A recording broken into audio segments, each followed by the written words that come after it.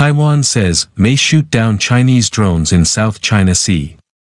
Taiwan has spotted Chinese drones circling the Taipei-controlled Pratas Islands in the South China Sea and may shoot them down if they stray too close, a government minister said on Wednesday, a move that could dramatically increase tensions with Beijing.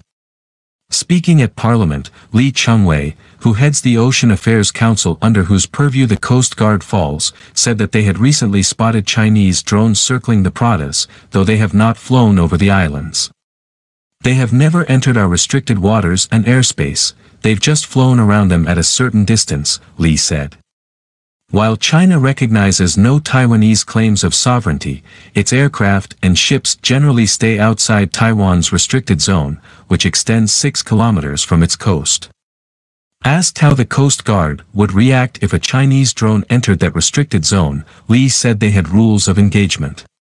After it enters, it will be handled under the rules. If we need to open fire, we open fire.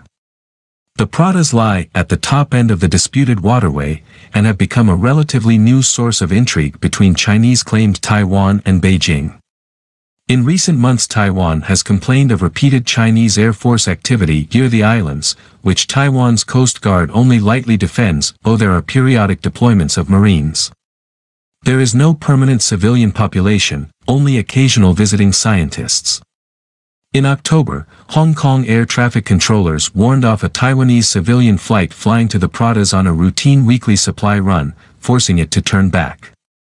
The Pratas, the closest Taiwan-controlled territory to Hong Kong, have also taken on extra significance since anti-government protests began in the Chinese-run city. Taiwan has intercepted at least one boat close to the Pratas carrying people fleeing from Hong Kong trying to make their way to Taiwan. Taiwan's other main South China Sea island is Itu Aba, also known as Taiping Island, which is part of the Spratly Archipelago.